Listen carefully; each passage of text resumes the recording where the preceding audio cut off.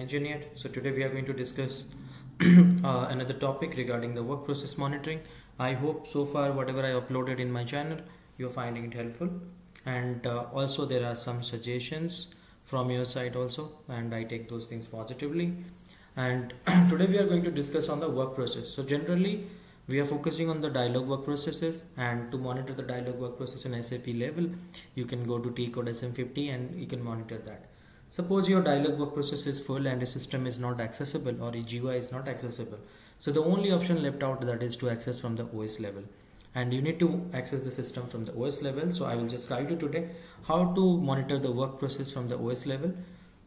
So first you need to switch to SID ADM. So I'll just switch it here. So once I switch to SID ADM, because remember the profile directory is always in the CD Pro, or else you can directly go into the cd/sapmnt/sid/profile. Inside that also, either way you can do that.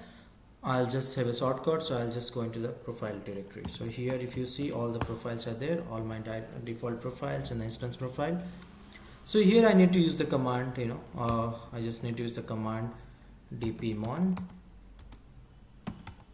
Okay, so DPMON is the command to check your dispatcher and also the work process status from the OS level.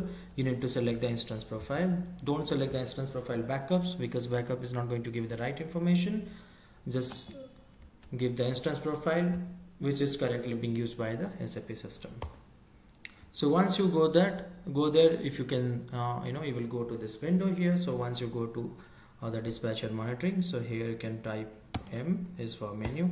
So here you can go to the type P for the work process admin table. So here you can see the dialog work process and all the work process tables you can see here.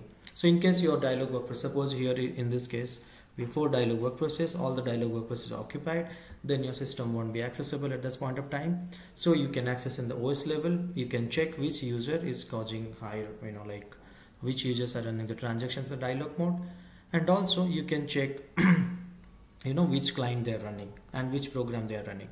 So you can just accordingly connect with your client, and you can inform them to cancel the dialog work process so that the system can be available for the further login.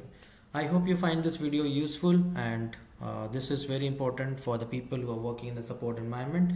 So thank you so much for watching this video, and keep supporting Odia Engineer. Thank you so much.